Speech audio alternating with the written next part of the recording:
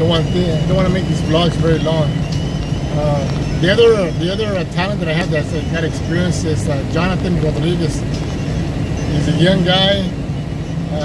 I think Hernando's mentoring him a little bit. At least that's what I was told. But he has some talent. He's got some martial arts experience. I have not really seen any of his work, and I think he's worked with Jackie before. But he does follow direction very well. His English is very limited at this point that I know. And I like to see him in that drama. I think what I'm trying to come up with is me and Fabian are coming up with a storyline that's more dramatic. So I am definitely looking at Hernando, Fabian, Jonathan as some characters of what we're talking about. And obviously that probably won't be till next year, 2019. But I gotta start, we always plan ahead, talk about what we got going and storylines that I give Fabian.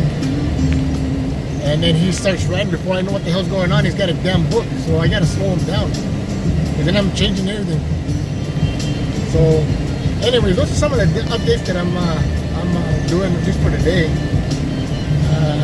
I am planning a trailer and maybe a little light commercial to promote our film.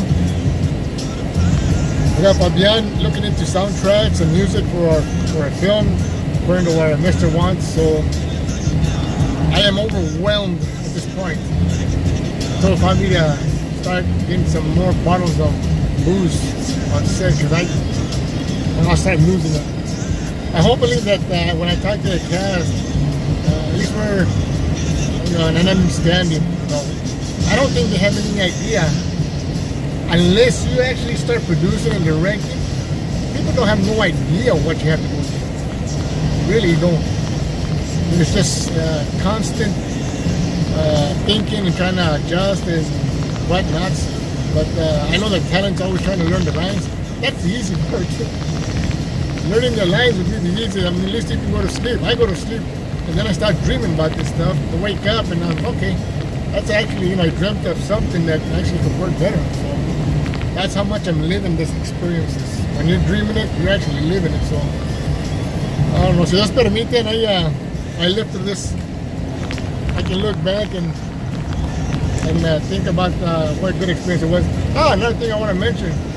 I got my youngest son, Javi Cortinas.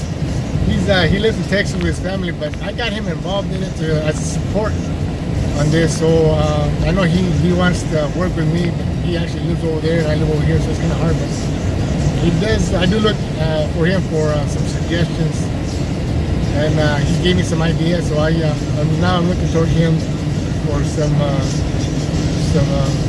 support. That's all I got for now. Thank you.